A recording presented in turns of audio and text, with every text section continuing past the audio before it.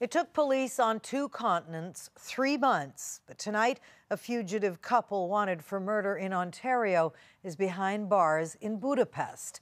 They've already been branded a millennial Bonnie and Clyde. CTV's John Vanavale-Rao on the arrests and the relief. The massive fugitive hunt ended here in scenic Budapest. New images show the suspects flanked by Hungarian police in a part of the city known as the Party District.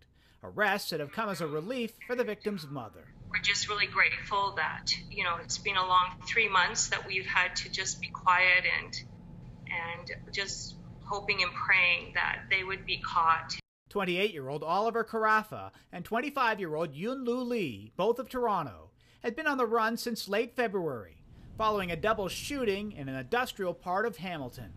Tyler Pratt, a father of 3 who just moved from BC, was killed. His pregnant fiancée was seriously injured and lost their baby. Not only did we lose our son, but we also lost one of our next generation, which is our grandson. So, yeah, it's been a really hard time for us. Police say the accused and the victims knew each other and say within 24 hours of the shooting, the suspects fled the country.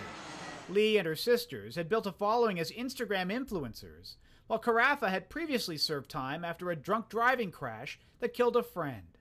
Police say the two traveled through Slovakia, the Czech Republic, and on to Hungary, where they were surrounded as they walked down the street, after Hamilton police got some information and relayed it to their counterparts overseas. It was come to a quick conclusion once we knew where they were in Hungary. The extradition process is underway, and as for a motive, police aren't commenting. John Vanavale-Rao, CTV News, Toronto.